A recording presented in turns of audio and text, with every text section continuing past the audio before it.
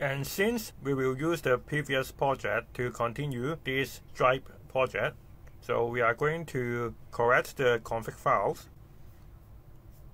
If you do not create a new Firebase project, you can keep this config file, but since we already create a new Firebase project, so we have to get the config files from project settings, and then we click on the web app, and then we type a web app name, Stripe, and register app.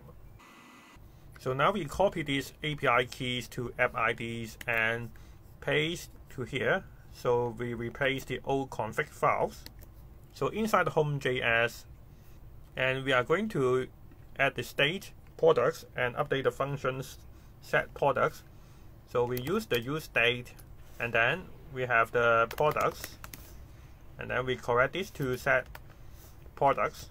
And since we have to use the useState, so we have to import the useState from React. And now if you look at the database and we click on the continue to console, we click at the Firestore, we have the products here, and we are going to use the useEffect to fetch these products.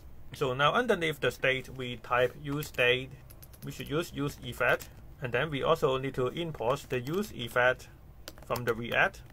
And then if you remember, we have exported the DB from the Firebase config.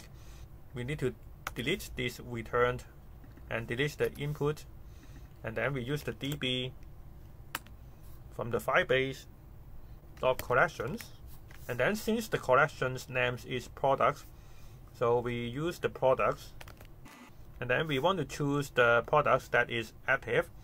So you can see this has the properties active, which is true.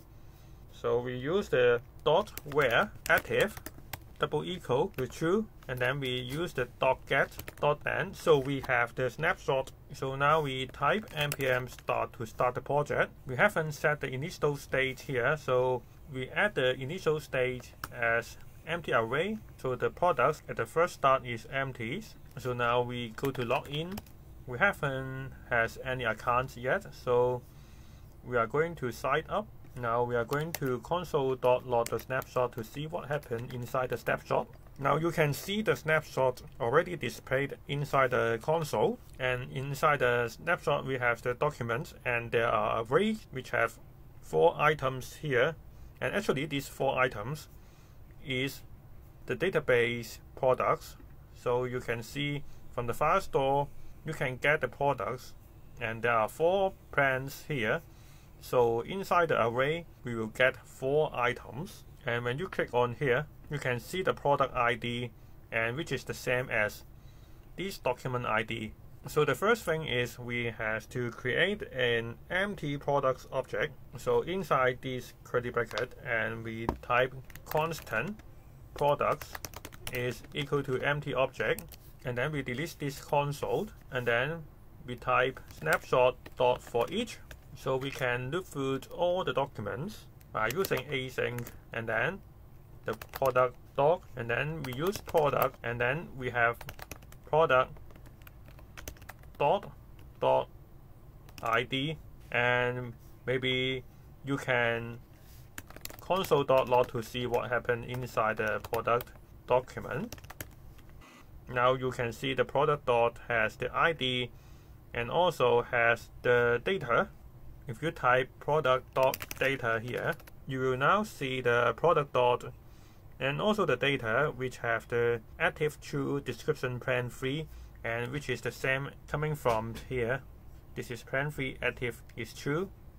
So now we can construct a products object by using products, and then product dot ID is equal to product dot data, and then we can console.log the products to see what inside the products now, and we delete this console.log. Now you can see this is the result of the products. You have the key values pair. We use the document ID as the key, and the value is the data inside the document. And we also want to get the price, and we cannot see the price here. Maybe it haven't synced the products.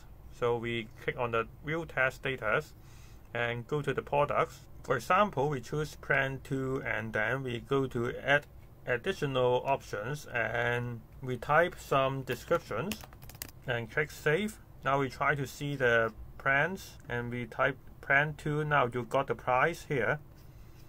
So we do it one by one and choose plan 1. Now we should see all has the prices collections. So what we are going to do is we also want to add the price data to our products object. So now we go to get another snapshot from the prices collections. So we type constant price snapshot is equal to await and then products document dot ref dot collections, and since the names is prices, so we type prices dot get.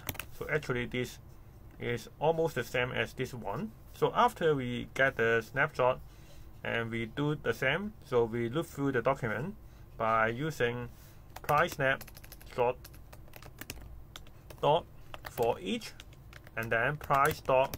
So we add a properties of prices to the products document, so the products object, and then we use products and then product dot id and then dot prices is equal to price id and then price document dot id and then price data is equal to price dot data. So after we already get the products, we use set products to products. So now we can take a look on the products again. So now we go to the products object and we can see the prices properties here.